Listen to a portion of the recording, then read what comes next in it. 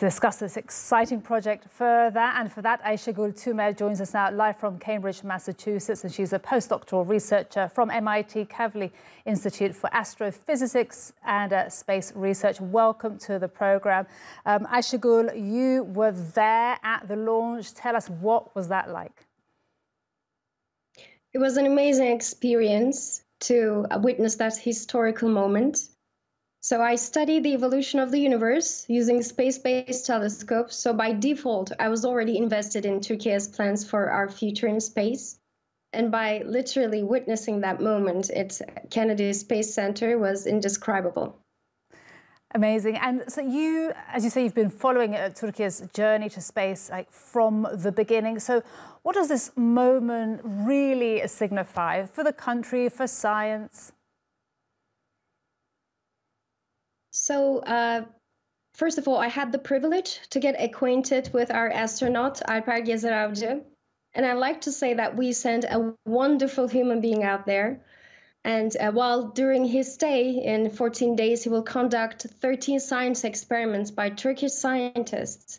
So this will place Turkey in the microgravity research literature, which is only the beginning of our journey. And the whole country is in a very well-deserved enthusiasm, despite the difficult situations we are facing in the country and the region. And this momentum we create will ignite curiosity and encouragement in the young generation, on whom we anchor our hopes and future. Absolutely. I would like to...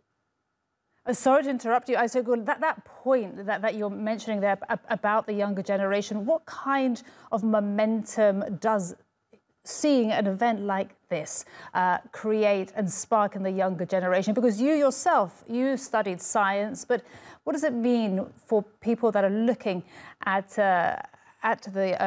this project and seeing what happened today and thinking, you know, yes, I should study a STEM subject?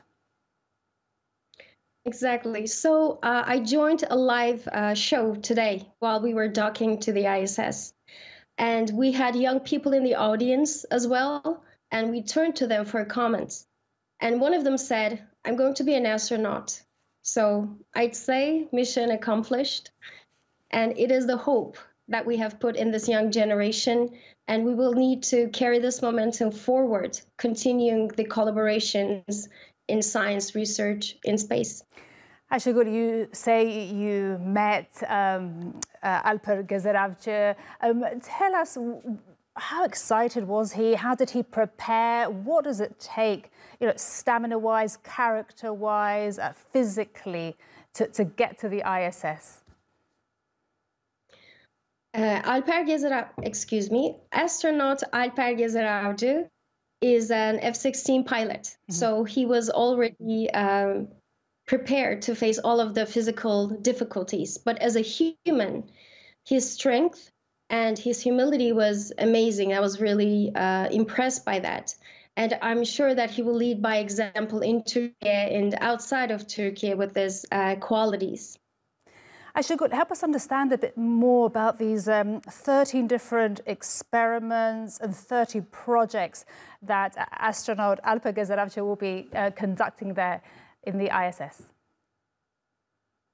So we have, as you've said, 13 different experiments, and the range is very wide. It's from microbiology to physiology to genetics and nanotechnology. And especially, they're very special specimens sent to ISS from Turkey about extramorphid structures, the plants, that they will be viewing the radiation effects on and how they will flourish in space. It's a very wide experimental range, and the literature will be widened as well. Fantastic. Ayşegül, really great to speak to you today. Thank you so much for sharing your insights, your expertise and your passion and closeness to this project there. And also knowing Alper Gezeravci personally. Thank you so much.